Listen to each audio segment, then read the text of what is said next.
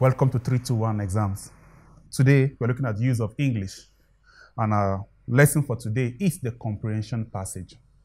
Now, the comprehension passage is the most important, or one of the most important aspects of the JAMB English exams. Do you know why?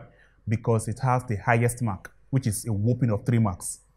Now, it is pertinent that we understand what the comprehension passage is all about. And that will take us to, we're looking at the outline. What are the outline we're looking at? We're looking at statement. What exactly is the meaning of statement? Now we're looking at the types of statements. Under the types of statements, we're looking at the indirect factual statement. We're looking at the implied statement. We're looking at statement of probability. We're looking at the direct factual statement. We're looking at the absolute statement of fact. We're looking at the non-absolute statement of fact. We're looking at the absolute deduction. We're looking at the non-factual statement. We're looking at the double negative statement. We're also lastly looking at the conditional statement. Once we are done with these various types of statements, the next we have to look at the mood and also the types of mood. Very importantly, a pivotal aspect of mood is the tone, because we have to discuss tone. Then once we are done with tone, we're looking at the types of tone. Under the types of tone, we're looking at the satiric tone, the sarcastic tone, the sermonizing tone, the non-committal tone, the tone of approval and disapproval, the historical tone, the analytical tone, the argumentative tone. Immediately we are done with the tone, we are looking at a very important aspect, which is finding the meaning of a word or expression as used in the passage, which I call the replacement of words. Then we're looking at suggesting a suitable or appropriate title for a passage before we look at the method of tackling the JAMB comprehension passage, which I call the men's method and the boys' method. So the first thing we have to look at now is to look at what exactly do we refer to as statement. Now, statement represents the language the examiner uses to convey his message to the examinee. So I said statement.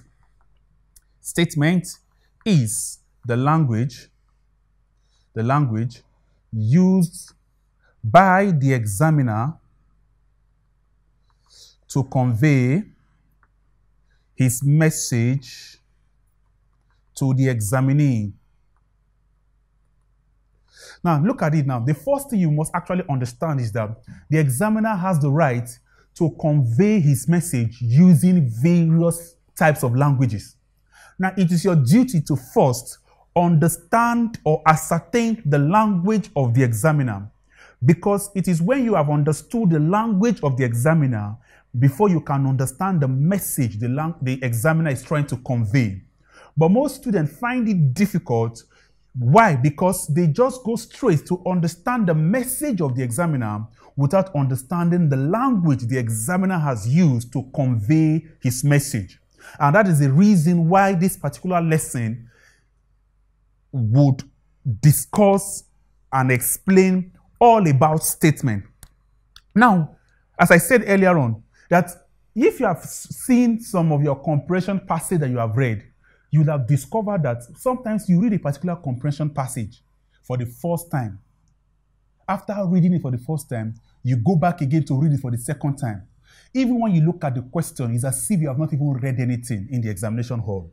Now, do you know why such comprehension passage is like that to you? Because you have gone straight to just understand the message of the examiner without understanding the language the examiner has used to convey his message. So the first thing you must know is that what? The various languages the examiner can use to convey his message must first be ascertained before you can discover or understand the message of the examiner. So that's why I said statement here represents the language used by the examiner to convey his message to the examinee. So we're going to look at the types of statements.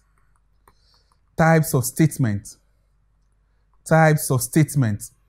And we have about 10 types of statements we have to look at today.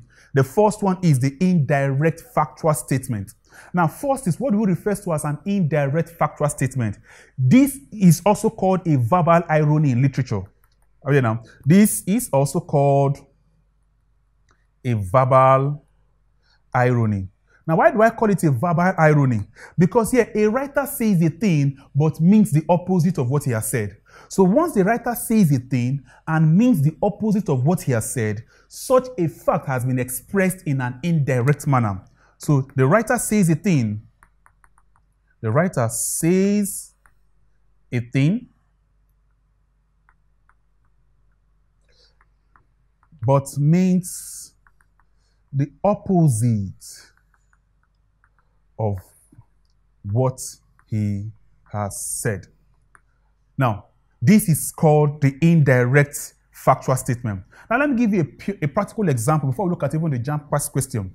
Now, you will discover that sometimes a mother will call a child and ask the child that, okay, Obi or Ada, please go and get me a bottle of oil across the road. While crossing the road, don't look left, don't look right, just cross. And while coming back, don't just carry the bottle of oil and break it and come back home empty. Now, in that regard, what exactly is the mother trying to tell the child? First, at that particular situation, the mother is trying to tell the child to be very careful. Now, why is the mother trying to tell the child to be very careful? Did the mother say it directly to the child that the child should be careful? No. The mother has said something, but means the opposite of what she has said.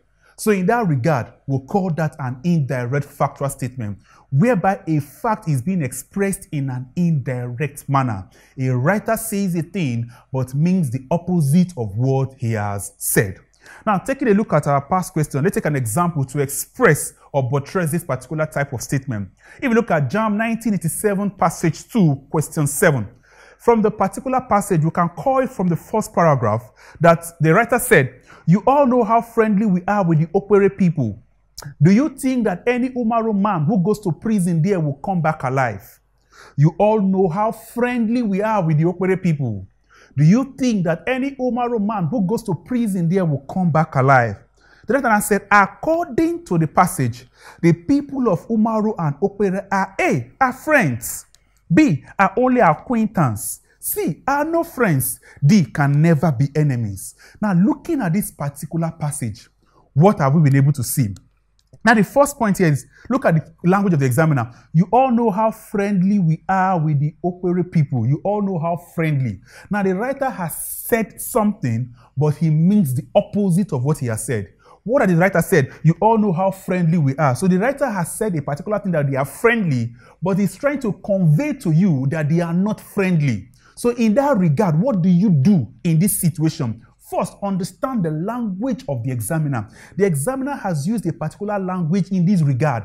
What is the language the examiner has used in this regard? That firstly, we are friendly. You all know how friendly with the Umaru people. Do you think that any Umaru man who goes to prison there will come back alive?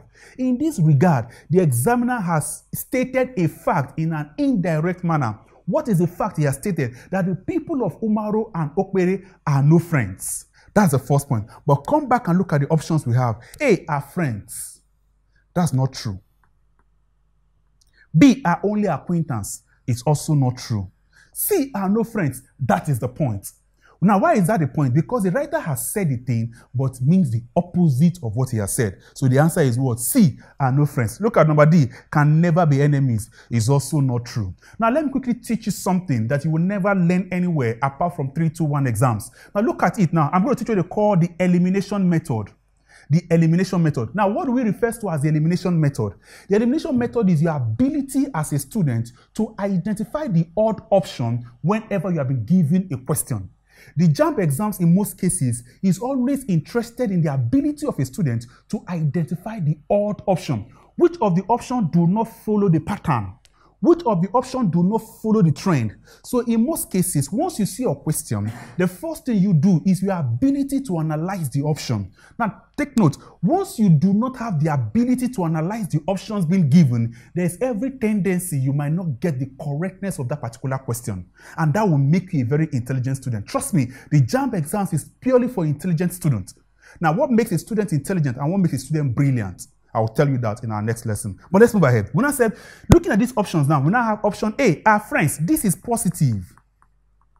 B, are only acquaintance, is also positive. C, are no friends, is negative. D, can never be enemies, is positive. Look at the examiner. He has given you 3 options that are positive. One option is negative. Which one is odd? The negative one. And that's why the answer is what? C, are no friends. Thank you. Let's look at the next type of statement, which is the implied statement.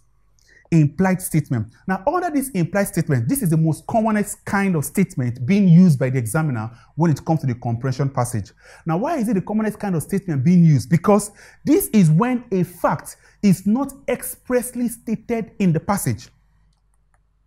The fact is not expressly stated in the passage. Now, once the fact is not expressly stated in the passage, the fact can only be deduced.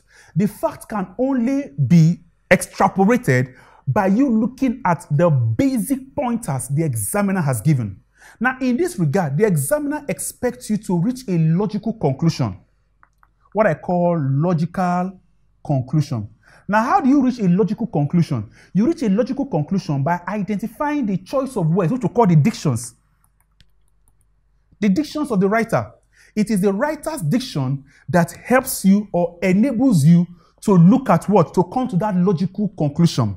Now, why must you come to such a logical conclusion when an implied statement has been given? Now, the essence why you come to such a logical conclusion is because the writer has not stated the fact in the passage. What the writer expects you to do is to reach the logical conclusion from what has happened in the passage by you looking at the pointers the examiner has given to you. So which means the examiner will give you some pointers. It is these pointers that will lead you to that logical conclusion. So for you to reach this logical conclusion, the first point is to identify the pointers in the exam. Why? Because the fact is not expressly stated, but the fact can only be deduced from what has been stated. So the writer will state something which is not the fact, but you can gather up those things the writer has stated to come to the conclusion or to come to the fact being expressed by the examiner. Let's take a good example. Look at this now. When we got to the spot, we saw an ocean of blood. Neighboring villagers stood near and prayed endlessly for the souls of the departed ones. As rescuers were battling to remove the remains of those who were trapped by the damaged vehicle, we all cried our eyes out. And I said, it can be implied from the passage. It can be implied. So an implied statement is that statement that should be gotten by looking at the pointers the examiner has given before you come to the conclusion, which we call the logical conclusion. It's also called inference. Now, looking at this now, let's break the passage down into pieces and come down to what exactly has happened in the passage. The first paragraph says, when we got to the spot, we saw an ocean of blood. Look at this now, ocean of blood. Neighboring villagers stood near and prayed endlessly for the souls of the departed ones. Souls of the departed. Look at this now. So what do you mean by souls of the departed? Some people have died. Death has taken place. As rescuers were battling to remove the remains. What do you refer to as remains in English language? Remains means what? Dead bodies. Dead what? Bodies. Can you see my pointers now? Remains, dead bodies. Of those who were trapped by the damaged vehicle. Damaged vehicle. We all cried our eyes out. Now look at the pointers that's actually underlined in the passage. And let's come back and read the options. Then I say it can be implied from the passage that A, there was a ghastly accident. Yes, there was an accident because of the damaged vehicle. That's a pointer. But is it a ghastly accident? We'll get there. B, there was a fatal accident. Trust me, there is an accident. So option A and option B should be considered. Number C says there was a traffic congestion. This is an error. It's an error. It's an error. D, there was a ritual killing. From what we have read, does anything suggest a ritual killing? I don't think so. So there was no ritual killing. Now let me quickly give you another hint here. Now at every point in time as a JAMB student, you must have the ability to eliminate 2 options. It is wrong for you to consider 4 options. Now why is it necessary? In this regard, I will teach you how to eliminate 2 options. Now the reason why you have to eliminate 2 options and consider only 2 options is because that if you consider 4 options, there's every tendency you might not get the answer correctly. But at the point whereby you are able to limit your options to 2, there is every tendency you might get the answers correctly. So come back to this passage and see. Now, I've been able to eliminate 2 options. What are the 2 options I've eliminated now? There was a traffic congestion, which is not true, because from what we have read in the passage, there was no logical conclusion from the pointers the examiner has given to suggest that we had a ritual killing or a fatal or a traffic congestion. So I've eliminated these 2 options, option C and option D. They are naturally wrong. Now let's come back to the 2 options you are meant to consider. A, there was a ghastly accident. B, there was a fatal accident. Now, do you know why there is an accident? Look at the question. Who were trapped in the damaged vehicle? So because of that particular choice of words, which is the diction of the examiner, damaged vehicle, trust me, there is an accident. But you now ask yourself a question, what kind of accident? Because in this example now, we have been given 2 types of accident. What are they? A ghastly accident, B, a fatal accident. Ask yourself, what is the difference between a ghastly accident and a fatal accident? Number 1, a fatal accident is that accident that involves death. Number 2, a ghastly accident is that accident that do not involve death. So wherever you hear the word fatal, it means death is involved. Wherever you hear the word ghastly, it means death was not involved.